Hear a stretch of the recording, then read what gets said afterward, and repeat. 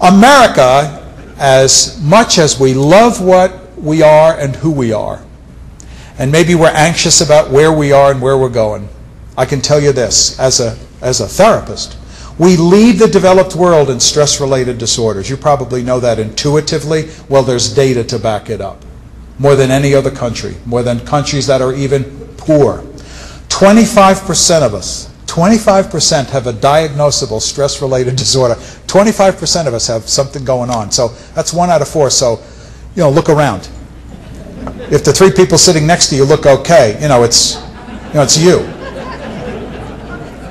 Let me give you 2 facts about American popular culture that will put some flesh and bones onto this free-floating feeling of stress that I know is captivating your career and your life.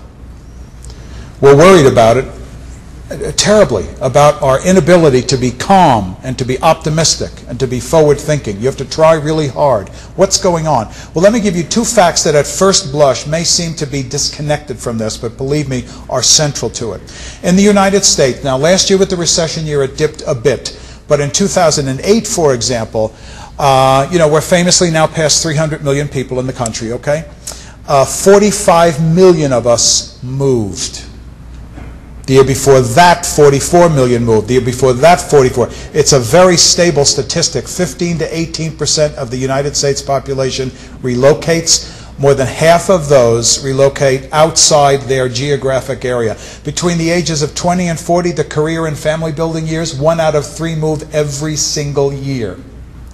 Now, you may not have been a person who's relocated, but I know I'm looking into the faces of people as even if you were born and bred and still live in your gorgeous state, I know you have siblings, perhaps parents, children who have grown up and are now successfully off and running. At Purdue University, where I work, and we poll the large classes at that large university, raise your hand if you intend to return to your hometown after graduation. It averages about 5%. And of that 5%, it's really going back to a city that has some cachet for a young professional, as you would say in Salt Lake or other places. So you know what I'm talking about. I know you have children who, even if they're young, it's possible that they'll remain in your geographic orbit. But the likelihood is that if you are a typical American, you will be relating to your children scattered all around the country. So we know that we're mobile. Okay. But when you get your head around a half-century of mobility at that scale, it is staggering. Fact number 2, and this is the most distressing statistic.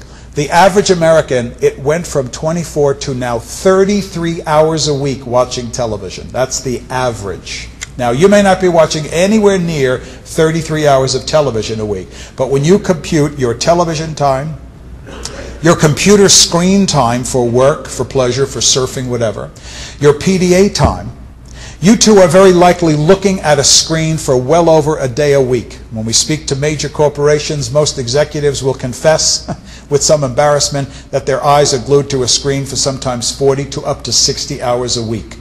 So we know also that we're media immersed. But I can tell you psychologically, those 2 facts from sociology are incredible rates of mobility, which means we up and leave significant relationships and familiarities in our town. And believe me, as a shrink, I'm not insensitive to this. Some of you may be thinking, yeah, I don't live anywhere near where I grew up in my parents. Thank God.